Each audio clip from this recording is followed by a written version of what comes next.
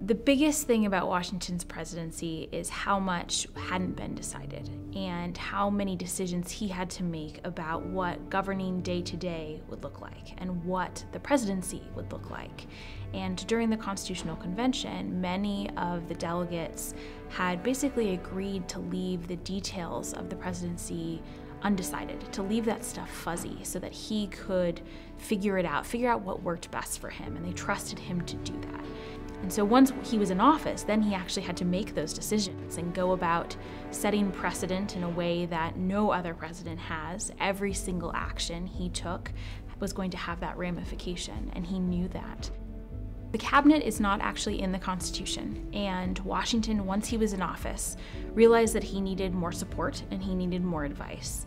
And so he created the cabinet to provide those things. And because it wasn't written down and hadn't been passed in legislation, he relied on his own experience. And in particular, he relied on the councils of war that he had met with during the Revolution, when he had called his officers to his headquarters, and they would provide advice and debate different options for him to consider during the course of the war. And that was a model that he had found really useful, and so he brought into the presidency. And once he was in the president's office, he was living in Philadelphia at the time. That's where the federal city was. He was living in a large brick house. It was called the President's House. And he would invite the secretaries over to meet with him, and they would meet in his private study on the second floor of that building. Each secretary was responsible for their own department issues, but then when something came up that was new or was different or was potentially dangerous, then Washington would convene all the secretaries together and they would provide advice. So for example, the secretaries met with Washington when the Whiskey Rebellion broke out to decide how the government would respond.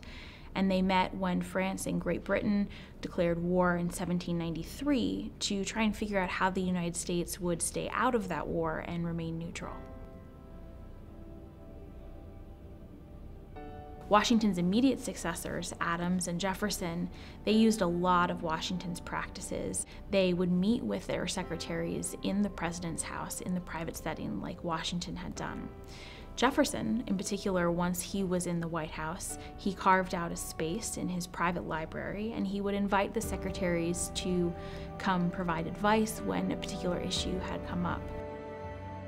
One of Washington's biggest legacies is the cabinet, because every single president since Washington has used a cabinet.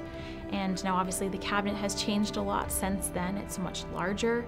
There are 15 cabinet officers instead of 4, and there's a designated room to accommodate that size.